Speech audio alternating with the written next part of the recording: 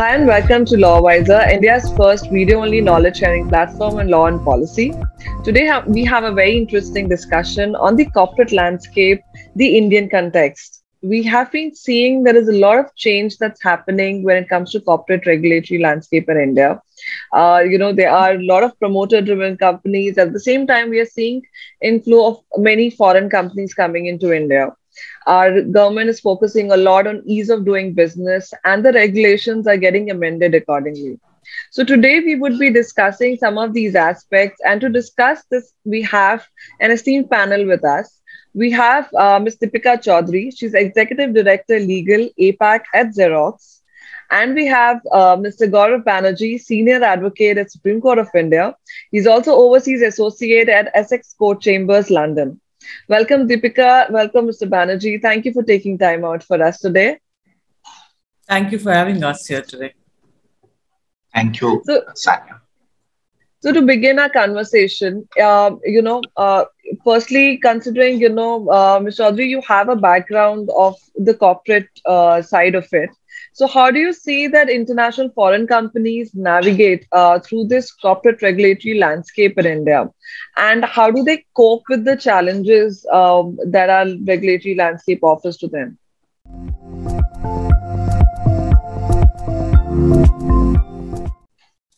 So I think when we talk about navigation, I think it's not any different for us as it is for Indian companies.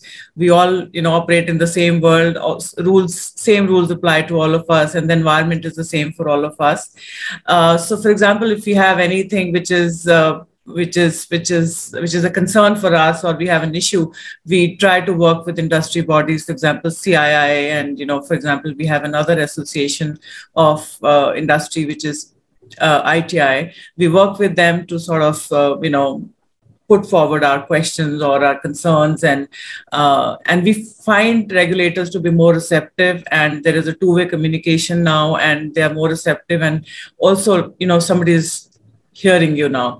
So I think that's one way to do it. And the other, I would say that, over the period of time, we've seen that, the world has changed. I think COVID has, left us with a totally different world. Everything is getting digitized. So in that context, I would say that, the law has to some extent, kept pace with changing world around us. Company law went through, complete overhaul in the recent times, and the decriminalization of a lot of procedural aspects of it has helped with the robust compliances, etc. Similarly, if you see LMPC is also, is another act where decriminalization of procedural aspects is sort of on the agenda now. And Gaurav can talk about, all the changes in the Arbitration Act, and, the competition law went through a lot of changes. So, and now we also have, employment code or the labor code that has gone through a lot of changes. So considering all the changes, I think a lot of these are, of course, very welcome changes. And I think, for example, during COVID also, there were a lot of relaxations given to companies or to industry. For example, we did all our board meetings during COVID time online or virtual board meetings. Law was already there, but I think COVID expedited everything, the implementation of all of that. In addition to that, the relaxation around one physical presence of the board member in a year was done away with, and we were able to get all our foreign directors attend all the board meetings through the year virtually. So some of these changes or some of these relaxations have definitely helped. So I think in that context, I would say that we have been able to strike a very good balance. Mr. Banerji, to add on, yeah. So as a litigation lawyer, the only time I encounter such problems is when obviously things go wrong. So I won't be able to give such a holistic view. But having had an experience of many regulators, the point that I want to highlight is that each one has their own quirks. Whether you go to SEBI or RBI or subject matter regulators like PNGRB, So every regulator has its own quirk. And I think so far as foreign companies are concerned, there is a vast difference between theory and practice. You have to acquire some degree of domain knowledge to deal with, regulators. And I found that Deepika mentioned, decriminalization. But it's amazing. There are some statutes, like say SEBI, there aren't that many offenses. But you look at something like the FSSAI, Food Standards Authority. There are 608 provisions which are, which have criminal import. So I think, there has to be some sort of domain knowledge. And, people like Deepika are critical to being the interface through which international or foreign companies can tackle this issue. So, I mean, it's a challenge. It's not, Deepika makes it sound easy because she's obviously on top of her game, but it's a challenge. And when things go wrong, as they often do, then one sees that side of it. True. That's there. So that takes us to another part of it. Like we discussed about foreign companies, Mr. Banerji, we're also seeing that India does have a lot of family-held companies, and at times once they start growing into, much larger, there are, various issues that they face. And at times their listed public companies get dragged into it. So if you can highlight, how these kind of companies are tackling with this issue, or if you can highlight the current scenario, how is it viewed by the foreign companies as well in India when they see these kind of issues being dragged, into media?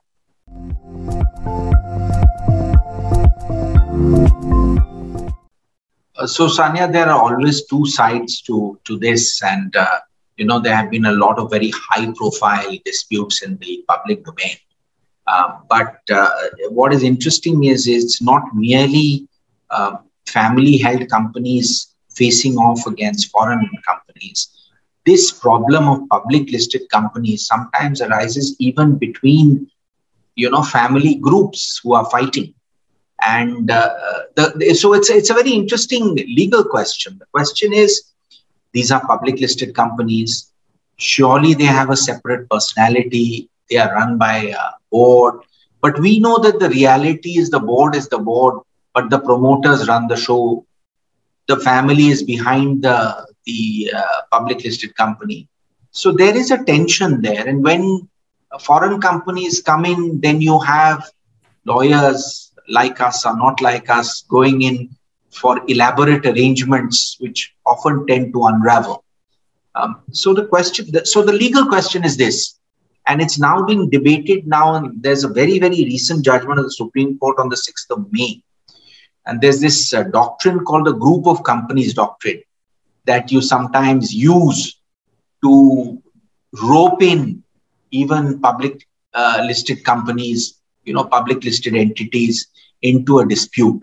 So sometimes you use it as a weapon to bring in, some third-party company which really may not be party to the dispute. So now the Supreme Court, in a very recent judgment, seems to be having some doubts about this, as to whether there should be separate corporate personality, whether there should be party autonomy, or to what extent you can involve public companies in interstate disputes. So the question is, you have to watch this page, because now this is going to a constitutional bench. But the reality is, the reality is family-run businesses have their own dynamics. And we've all seen what they are in the past. But it's an interesting state in 2022. We don't know which way it's going to go. True, that's there. So that just takes us to the last leg of our conversation as well. While we discuss the aspects of foreign companies and our Indian companies as well, we just wanted to understand, how India is working a lot towards our ease of doing business, which actually matters a lot, whether it's just for our Indian companies or to get better foreign investment as well. So I just wanted to understand from both of you, how do you view these changes?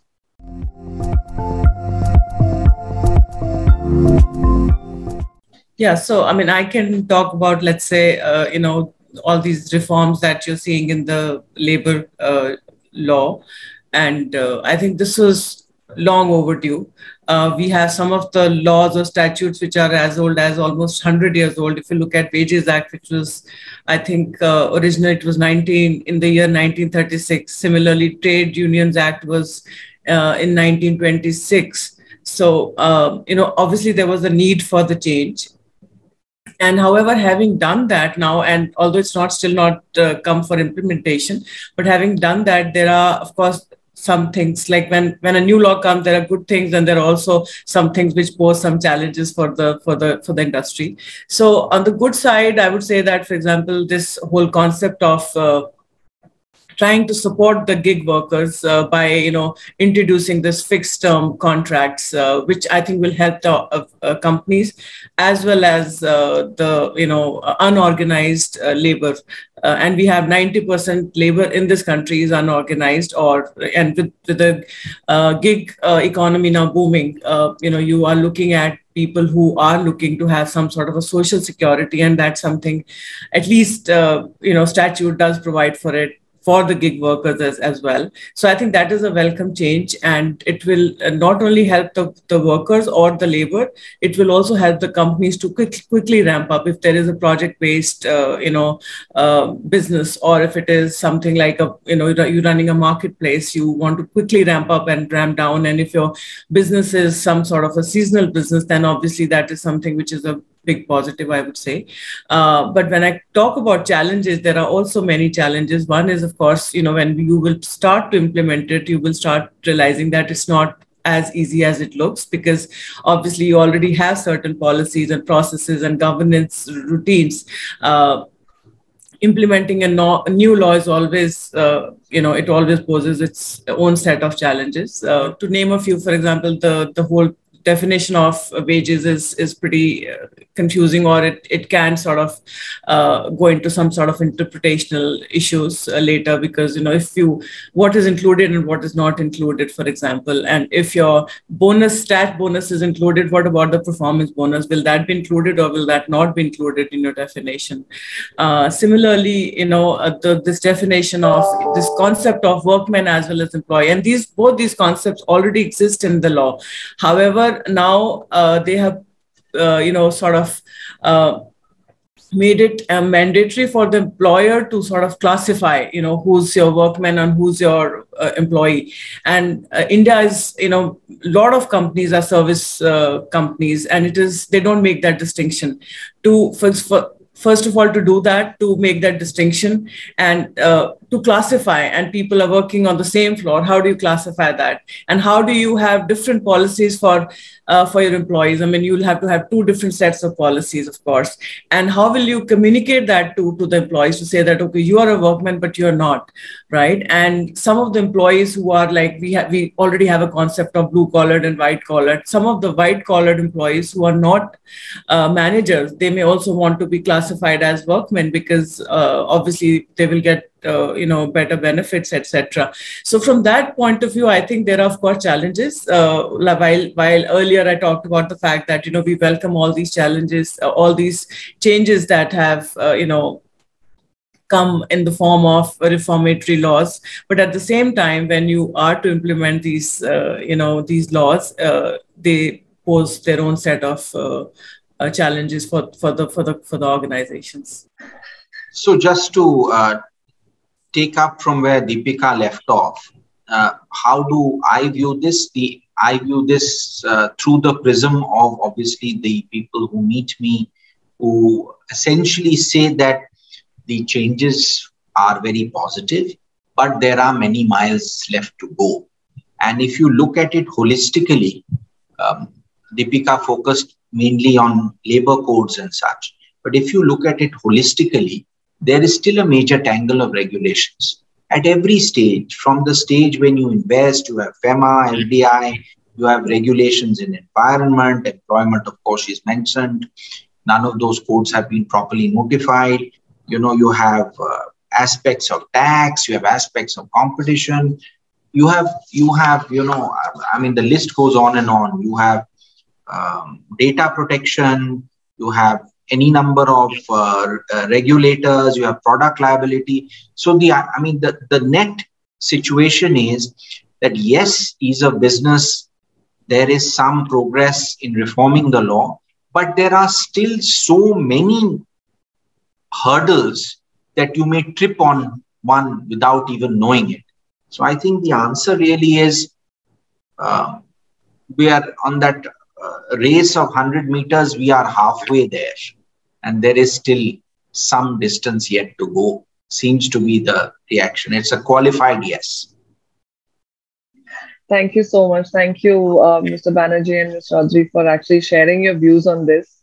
So just as part of closing remarks, what would you have something, just as a closing remark on the corporate landscape in India, just some 2 lines on that? Sure. So I think from my perspective, I would say that, there should be more, it should be an engaging process. It should be, all the stakeholders should be on the table when these reforms are being discussed or implemented. And the other one, I would say that, sufficient time should be given to the industry to implement anything new that that is expected to be implemented. For example, all these restrictions with certain countries, trade restrictions.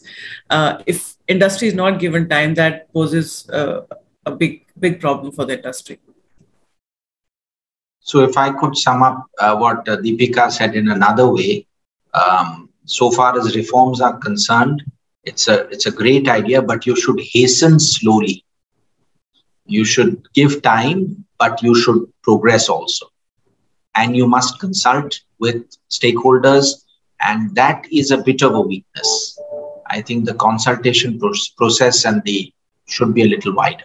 Thank you. Thank you, both of you. Actually, very well said, because one thing that's always considered is while there's consultation, there is lack of representation at times of the stakeholders, like corporate councils like Mr. Chaudhry, and even at times having, representation of policy expert or advocates like you, Mr. Banerji, because ultimately it has to be implemented by the companies. So one has to see if their views are put forth or not, to understand what challenges they go through.